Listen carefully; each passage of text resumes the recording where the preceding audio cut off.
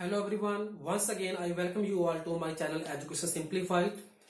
So friends, अगर आप parent हैं और आपके बच्चे जो हैं वो प्लेवे से लेकर पीएचडी तक किसी भी इंस्टीट्यूशन में स्टडी कर रहे हैं या फिर खुद आप स्टडी कर रहे हो, तो आप इस वीडियो को दिल और दिमाग दोनों को बैलेंस रखते हुए अच्छे तरीके से देखें और चैनल को सब्सक्राइब भी करें, ठीक है। क्योंकि जो मेरा चैनल है ये टोटली एजुकेशन के साथ कंसर्न रखता है और एजुकेशन सिस्टम के लिए हम कुछ करना चाहते हैं, ठीक है फ्रेंड्स। तो आप अच्छे से इस वीडियो को देखें और समझें कि मैं क्या इस वीडियो के माध्यम से आपको बताना चाहता हूं। तो फ्रेंड्स, कुछ दिन पहले मैं अपने बेटे के स्कूल में एक फंक्शन में था, ठीक है।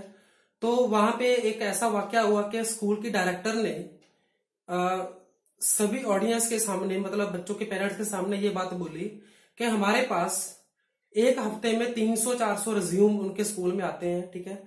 और लोगों के पास सिर्फ डिग्रीज हैं, उनके पास कुछ होता नहीं कि हम उसको सिलेक्ट करें, ठीक है फ्रेंड्स। तो ये एक सरासर देखा जाए तो टीचर्स की बेइज्जती भी थी, ठीक है। क्योंकि एज ए टीचर अगर कोई स्कूल में इंटरव्यू देने जाता है तो उसके पास डिग्रीज है, उसको प्लेटफॉर्म मिलेगा तो फिर वो अपने आप को, अपने पोटेंशियल को दिखाएगा, ठीक है। अभी क्या होता है कि जो डायरेक्टर की चेयर पे बैठा है उसके पास होता कुछ भी नहीं है, लेकिन उसका पावर है कि वो डायरेक्टर है, ठीक है। ये मैटर नहीं करता कि मतलब वो डायरेक्टर, उसके पास बहुत कुछ आता होगा, ये कोई जरूरी नहीं होता। तो अगर उसने ये चीज बोली तो मैंने उसके साथ थोड़ा कन्वर्सेशन किया उसके बाद, आफ्टर द जो था इवेंट था जो, ठीक है। तो उसके रिगार्डिंग में यहाँ पे कहना चाहता हूं, मैंने उससे बोला कि मैडम जो आप एजुकेशन की बात कर रहे हो ना, आप स्कूल में खुद भी एजुकेशन नहीं दे रहे हो, ठीक है। क्योंकि एजुकेशन और क्वालिफिकेशन में बहुत डिफरेंस होता है। अगर आप टीचर्स के बारे में बोल रहे हो वो उनका कसूर नहीं है, ठीक है। उनका कसूर नहीं है कि आप उनके पास डिग्रीज है, उनके पास कुछ और नहीं है, तो वो खुद का, आपका कसूर है। आपके इंस्टीट्यूशन जो चला रहे हो, आप स्कूल चला रहे हो, कॉलेज चला रहे हो, उनका कसूर है वो, ठीक है, उनकी गलती है। अगर आप में हिम्मत है एज ए डायरेक्टर तो आप उन इंस्टीट्यूट्स के खिलाफ ही बोलो जिन्होंने वो प्रोडक्ट तैयार किए हैं, जिन्होंने वो टीचर तैयार किए हैं, ठीक है फ्रेंड्स। तो हम स्टार्ट करते हैं वीडियो। एजुकेशन वर्सेस क्वालिफिकेशन इस वीडियो का टॉपिक मैंने रखा है, ठीक है। और इस टॉपिक के ऊपर मैं एक बुक भी लिख रहा हूं, एजुकेशन वर्सेस क्वालिफिकेशन। तो फ्रेंड्स, हम समझेंगे कि एजुकेशन है क्या। तो एजुकेशन क्या, देखो, education एनलाइटन्स the human bye overall development which include, ठीक है। अभी मैंने अपने चैनल का नेम भी इसलिए चेंज किया है। पहले मेरा चैनल का नेम था education simplified by professor Vinod Garg, लेकिन अभी मैंने चेंज किया education simplified bye ओसीडीसी। So friend, यहाँ पे ओसीडीसी मैंने जो नाम लिखा है that is overall child development company, ठीक है। हम ओवरऑल डेवलपमेंट करेंगे बच्चों का, ठीक है। समझेंगे कि एजुकेशन क्या है, क्वालिफिकेशन क्या है। तो एजुकेशन में मैंने लिखा यहाँ पे, एजुकेशन एनलाइटन करती है एक ह्यूमन को, ठीक है, जागृत करती है। कैसे करती है, उसमें क्या क्या आता है। सबसे पहले आता है बच्चे का कॉग्निटिव डेवलपमेंट, ठीक है। कॉग्निटिव डेवलपमेंट बच्चे का होता है कि उसमें रैशनल थिंकिंग को हमने डेवलप करना है बच्चों के अंदर, ठीक है। बच्चे की लॉजिकल थिंकिंग करें, प्रॉपर उनकी सोच हो। अभी आजकल स्कूल्स में होता क्या है, क्रैमिंग करवाई जाती है कि आपने गुड मार्क्स लेके आने हैं, ठीक है। फिर पेरेंट्स स्कूल में जाते हैं, उनको दिखाया जाता है ये कोई बच्चे का रिपोर्ट कार्ड है, इसके बहुत अच्छे से 93% आए हैं, 94% आए हैं, ठीक है, 100% आए हैं। तो यह परसेंटेज किसी काम में नहीं आती, ठीक है, जब तक बच्चे में रैशनल थिंकिंग नहीं है। बहुत सारे 93, 94 वाले परसेंटेज वाले बच्चों को जब मैं क्वेश्चन पूछता हूं तो उनको आता नहीं होता कि आंसर हम कैसे दें, ठीक है, कैसे बोलें, वो बिल्कुल नहीं आता होता। तो आप खुद भी परसेंटेज को छोड़कर, बच्चों के रिपोर्ट कार्ड को छोड़कर आप खुद पूछ के देखें कि बच्चा क्या उनके सामने बोल पा रहा है। अगर आपके सामने कोई उसका टीचर कोई क्वेश्चन पूछ रहा है, ठीक है, कोई कोचिंग इंस्टीट्यूट वाला टीचर क्वेश्चन पूछ रहा है, क्या उसको रिप्लाई करना आता है, ठीक है। जब तक आप वो नहीं पूछोगे तब तक हम परसेंटेज को, हमें उसका कोई फायदा नहीं होने वाला, ठीक है। तो बच्चों में रीजनिंग कैपेसिटीज, ठीक है, रीजनिंग कैपेबिलिटी होनी चाहिए। बहुत अलग अलग प्रकार की रीजनिंग होती है, वर्बल रीजनिंग होती है, लॉजिकल रीजनिंग होती है। तो मतलब बहुत तमाम टाइप्स की जो हमारे पास रीजनिंग है वो एग्जाम में आपको हेल्प करती है बच्चे को, ठीक है। रीजनिंग बेस्ड क्वेश्चन बच्चों को आते हैं कॉम्पिटिटिव एग्जाम्स में, तो वो चीजें हमने बच्चे के अंदर डेवलप करनी है, तो उसको हम बोलते हैं कॉग्निटिव डेवलपमेंट, ओके। फिर नेक्स्ट आता है फिजिकल डेवलपमेंट, ठीक है। फिजिकल डेवलपमेंट में क्या होता है कि बच्चा स्टार्टिंग से लेकर क्रॉलिंग करता है, ठीक है, क्रॉलिंग करके चलता है वो, फिर वॉकिंग करता है, ठीक है, और उसके हैंड्स का मूवमेंट, उसके लिम्स का मूवमेंट कैसे करना है। हमारे अंदर gross motor skills, fine motor skills होती हैं, बॉडीली मूवमेंट, काइनेस्थेटिक इंटेलिजेंस बोलते हैं उसको, ठीक है। जो बॉडी की मूवमेंट होती है उसको बोलते हैं काइनेस्थेटिक इंटेलिजेंस। तो उसको हमने डेवलप करना है। और उसके बाद आता है हमारा सोशियो इमोशनल डेवलपमेंट, जिसकी आज के सिनेरियो में बहुत ज्यादा जरूरत है।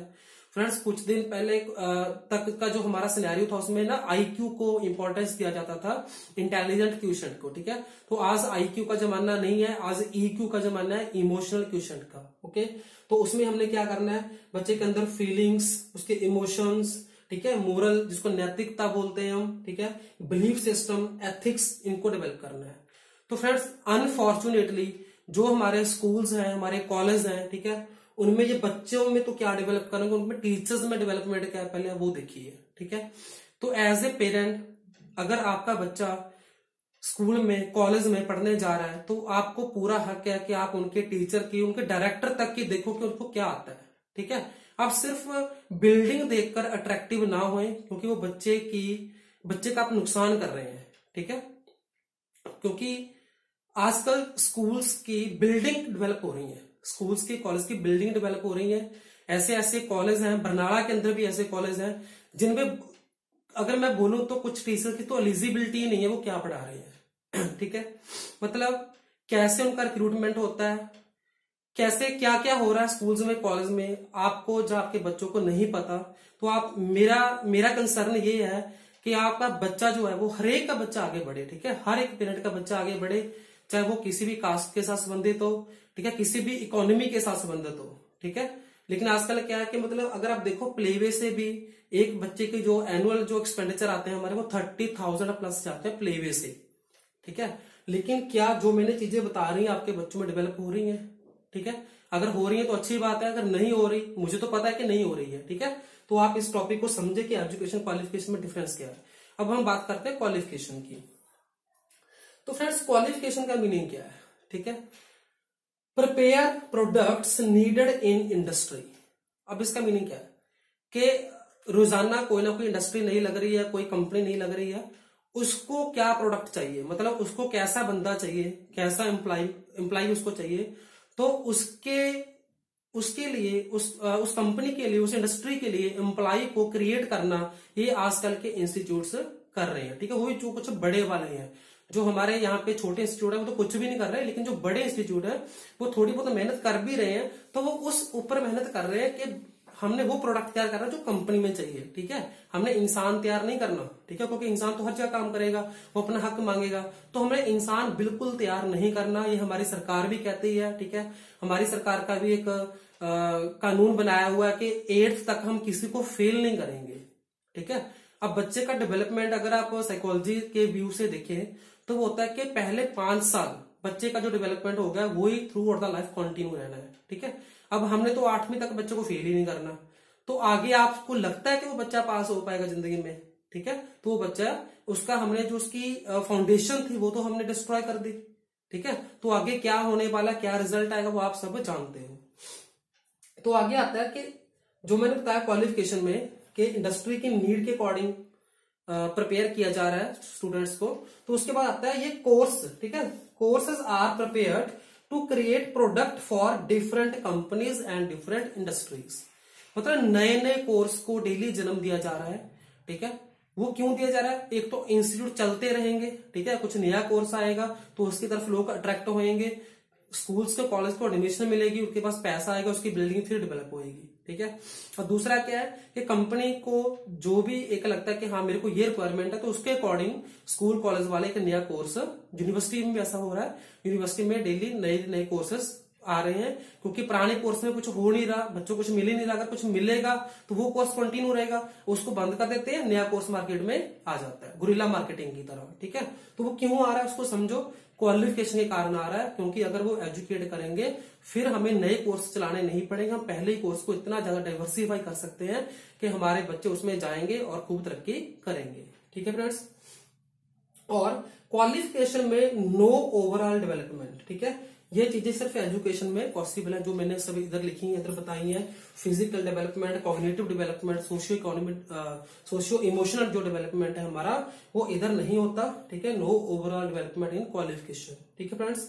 और एक चीज आप और देखो कि जब मैं पढ़ा था, जब आप पढ़े होंगे, ठीक है, आपने बहुत इंस्टीट्यूट देखे होंगे, हमारे इंस्टीट्यूशन में, हमारे टाइम में ये चीजें नहीं होती थी कि एडमिशन के लिए लोगों के घर घर जाना पड़े, ठीक है। अगर कोई इंस्टीट्यूट स्कूल एजुकेशन दे रहा है ना, तो हम उसके पास जाएंगे, वो हमारे घर एडमिशन लेने नहीं आएगा, ठीक है। क्यों उनका स्टाफ घरों में आ रहा है? क्या उनको अपने ऊपर इतना ट्रस्ट नहीं है कि हमारे पास कुछ है, लोग खुद चलकर आएंगे, ठीक है। क्यों आ रहे हैं? और दूसरा देखो कि स्कूल्स में जो फंक्शन होते हैं, पार्टी कल्चर स्कूल में बहुत शुरू हो गया, ठीक है। मैंने यहाँ पे नोट किया है पार्टी कल्चर, ठीक है। रोजाना कोई ना कोई पार्टी आती है, पेरेंट्स को बुलाया जाता है, ठीक है। क्यों बुलाया जा रहा है? अट्रैक्ट करने के लिए कि देखो जी हम इतनी बड़ी बड़ी पार्टी ऑर्गेनाइज करते हैं, ठीक है।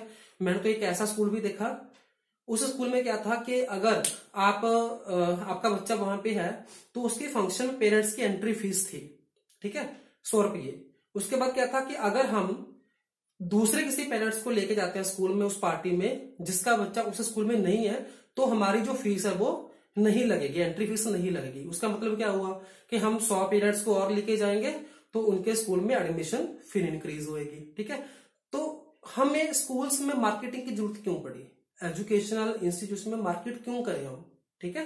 क्योंकि हम क्वालिफिकेशन दे रहे हैं इसलिए मार्केटिंग कर रहे हैं। अगर एजुकेशन देनी हो तो वहां पे मार्केटिंग की जरूरत नहीं पड़ेगी, ठीक है फ्रेंड्स। और दूसरा सबसे बड़ा क्या है, पटियाला के पास मैं एक इंस्टीट्यूट में गया, ठीक है। ये प्रैक्टिकल चीजें आपके साथ शेयर कर रहा हूं मैं। तो वहां पे लिखा हुआ था कि इस इंस्टीट्यूट को सिलेक्ट क्यों करें, ठीक है। तो उसके नीचे लिखा हुआ था कि यहाँ पे इस बॉलीवुड एक्टर ने विजिट किया है, ठीक है। इस बॉलीवुड डायरेक्टर ने विजिट किया है, ठीक है। एक्ट्रेस की फोटो लगी हुई थी, इंस्टीट्यूशन के जो ओनर है उनके साथ लगी हुई थी। तो फ्रेंड्स क्या क्या आपको लगता है कि आजकल वैसे भी होता है कि मूवी की स्टार कास्ट जो होती है, जो एक्टर हीरो हीरोइन होते हैं, पूरी की पूरी टीम इंस्टीट्यूट में बुलाई जाती है, ठीक है। तो आपको लगता है कि उनका आपके बच्चे की एजुकेशन के साथ कोई लिंक है, ठीक है। दिल और दिमाग दोनों को बैलेंस रख के खुद से पूछे कि जो मूवी स्टार कास्ट को बुलाया जाता है या जिन चीफ गेस्ट को बुलाया जाता है उनका एजुकेशन के साथ कोई दूर दूर का लिंक नहीं होता, ठीक है।